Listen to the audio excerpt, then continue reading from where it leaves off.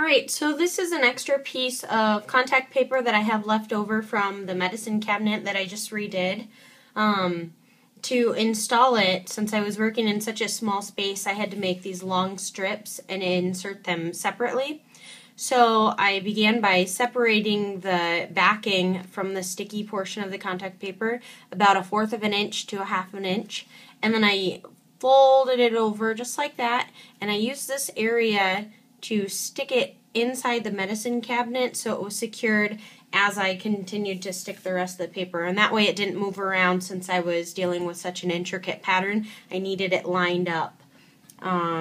So then once I had stuck this first corner and edge down, I just began by peeling up the backing and flattening the contact paper to the inside of the medicine cabinet as I worked along.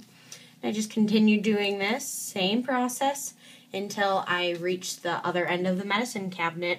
And then I took my X-Acto knife and I just cut where I needed to once it had reached the other end of the cabinet.